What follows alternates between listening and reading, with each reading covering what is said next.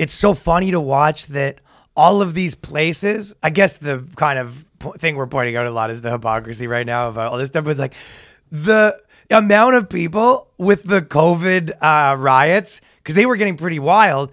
And a lot of the people that are legitimately posting, why aren't the riot squad involved? And they're saying, they're like, it turned everyone so pro cop now. So Victoria, I don't know if you watched the COVID riots, but they got fucking wild. Australia is lit as fuck right now. Yeah. Well, they said the police union will ask Victoria Police why the riot squad was not deployed to a violent anti-lockdown rally in Melbourne, that they left several in hospital. And so this is the Guardian. I can find you 9,000 articles being like, they do not, like, if anything, the riots that are happening in, in New York, they should have therapists that should be responding to it. Totally. And now they're kind of saying they should have the National Guard. They should, if anything, they should be beheading these people. Pretty much. For putting everybody at giant risk.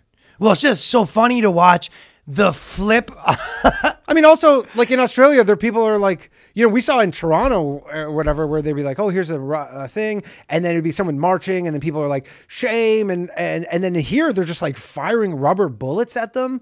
I think it is people are like, yeah, this is stuff that happens like in third world countries, and then it's coming to like first world countries. Melbourne's nuts. Yeah, like Melbourne's like insane. Like what's going on there? Like they have daily riot. They're like tear gassing. They cracked some fucking old lady's head open and then pepper sprayed her as she fell on the ground. She's like, incapacitated. And they walk up to her and just like spray her in the face with pepper spray. What was the thing with the KFC? So basically someone got... Oh, in New Zealand. Yeah. So Auckland...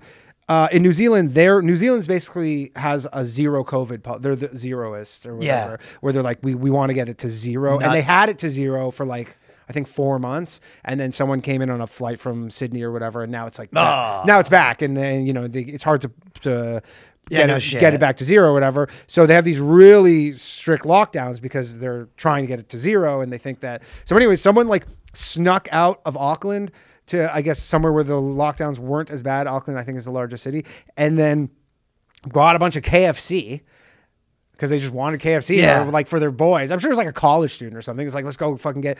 And then they were driving on like a dirt road, got pulled over because like you're not allowed to be out. So then the cops were like, they're suspicious just because they're out. And then pulled them over. And I guess the cops were like, like confiscated but it's like the weed thing. They go like, they stick their head in their car. They go, what you doing out here? And do you think leftover from old school racist cops too? They're trained to be able to sniff KFC. Yeah, super racist. They imported them from the deep south. Yeah. In the U.S. No, and then they like busted them for this like huge KFC haul, and like they got in all this trouble because they just tried to go get some chicken. Ugh.